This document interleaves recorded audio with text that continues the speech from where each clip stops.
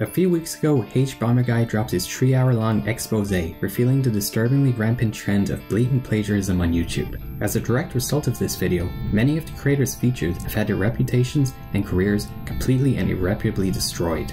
One of the biggest channels exposed, James Sutherland, had his fanbase turn on him completely, to the point where after a failed apology video, he ended up deleting his entire channel.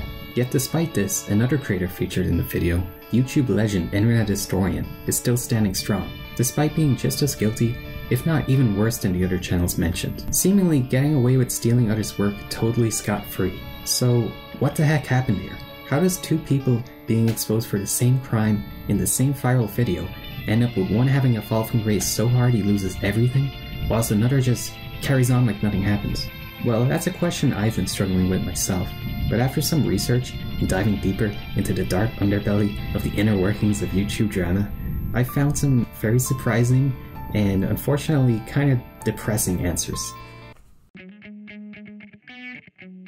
So if you haven't seen HBomberGuy's video yet, you should. It's honestly really well put together and it's a fun watch. But it's definitely far from perfect, particularly the part that's relevant to us today. The 20-minute long section of the video Harris dedicates to exposing Internet Historian. HBomberGuy goes into extensive detail and presents totally irrefutable evidence of Internet Historians stealing the whole ass script for his Man in Cave video. It's lifted from an article on this online magazine site written by a journalist by the name of Lucas Riley back in 2018. Harris shows multiple clips of the article's writing being lifted practically word from word by Historian, including the general pacing and even the framing device of it recounting the offense hour by hour. There's no room for doubt or being charitable here.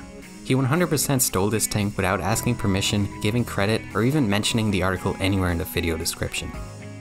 That being said though, Harris doesn't stop there. He also decides to rake Historian over the coal for some of his older, deleted videos.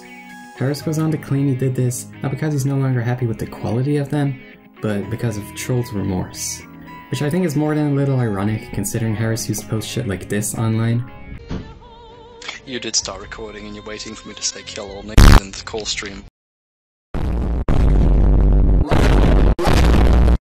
He particularly points out the DashCon video, and he claims it's filled with offensive jokes, and I mean, sorry, but it just isn't. What few slightly edgy jokes there are incredibly tame. You really have to be going out of your way to get offended by this stuff. But he's a lot more aggressive in trying to paint Internet Historian's fanbase as being anti-Semitic because of a few cherry-picked comments. Like, yeah dude, I'm sure all 4 million of his subscribers follow him because they hate Jews. They totally just don't think his videos are kind of funny and entertaining. I mean, maybe it'd be a little more convincing if you didn't go out of your way to dig for these comments with like 2 likes and claim it represents his whole fanbase. Really, this whole section just feels totally unnecessary and only serves to muddy the waters of what should be an open and shut case of plagiarism, because it ended up dominating a lot of the discussion of the video I was seeing online, with Internet Historian fans focusing on the gay politics stuff, more so than what the actual focus of the video was, and discussion of it should have been after, being clear plagiarism committed, and discussion to how to tackle the morality of that, and trying to prevent other artists from being stolen from in the future. On Harris's part, if I'm to be generous here, it felt like a dishonest way to preemptively set up Internet Historian as a bad guy, so he doesn't get as much pushback from attacking a big creator he probably has a significant amount of audience overlap with. And if I'm to be a lot less generous, it makes his targeting of Internet Historian come off as less of a valiant fight for honest journalism on YouTube, and more like an actively malicious attempt at character assassination, simply because he personally doesn't like the guy. I feel like the rest of his video was really well researched, articulated, and fair, but this section is just kind of a black stain on the whole thing, regardless of your political leanings. But anyway, that stupid shit aside, the video dropping did have a big effect on Internet Historian. People were rightfully pretty pissed with him for plagiarizing. The drama was trending on Twitter for days, and his sub count started to drop very significantly. But then it started to go back up again, and up, and up. Yeah, suffice to say, this was nothing more than a slight scratch on Internet Historian's career, not the stab through the heart you'd expect, or Harris was potentially aiming for. So this brings us to the main point of the video. How exactly did this happen? I feel like we've seen much bigger creators suffer much bigger consequences for doing much less than this. There's a lot of factors at play here, but let's start off light with the most subjective one. First off, we gotta mention the dichotomy of cringe creators versus based creators. As funny as it sounds, I do think there's something here. To show what I mean, let's compare the treatment of Internet Historian with someone I think it's fair to say is a little bit cringe, Dream. I don't want to lose focus by going into too much detail here, as Dream's situation is really complex, but essentially through a few controversies like his speedrunning cheating scandal, his poor handling of his obsessive and oddly destructive young fanbase, and just being generally a little bit cringy, Dream has amassed a hate following just as large and loud as his base of millions of genuine supporters. And I think it's fair to say that the general population of the internet considers the guy to just be kind of annoying.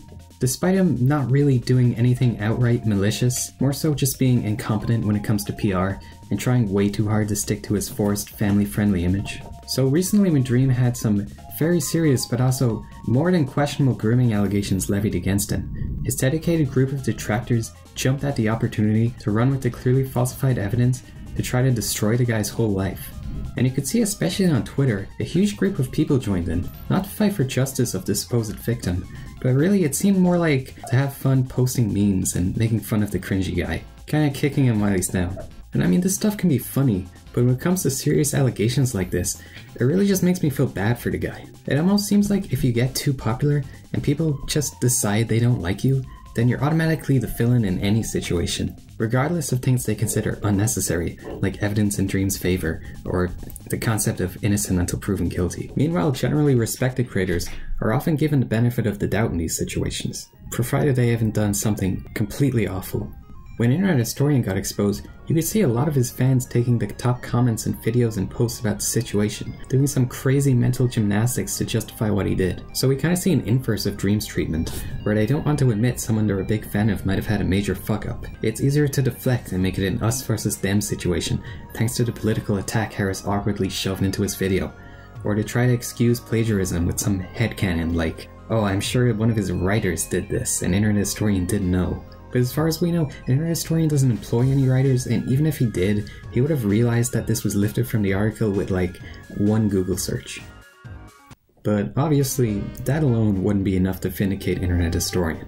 Another slightly darker factor I found while doing research for this video is that a vast majority of big drama channels you'd expect to see cover this chose to remain silent over the whole situation. The few that did either didn't mention Internet Historian's section of Harris's video, or they were very charitable to them when he did. Even the daily slop channels didn't cover this, despite the virality of Harris's video. Seriously, do a YouTube search for any big drama from the past, and then look up Internet Historian plagiarism. You'll see for yourself, practically the only people that did cover this story are small creators with like 10k or less subscribers. The reason for this, I suspect, is that there's a sort of commentary favoritism at play here.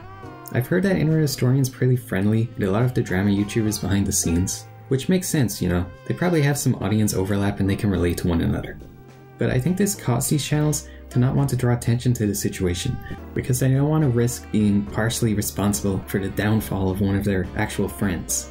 I mean, you can even see some of these guys collaborating on Internet Historian videos, and having featuring Internet Historian in your title undoubtedly brings in a healthy boost to viewership as well, so it makes sense why they wouldn't want to risk burning bridges.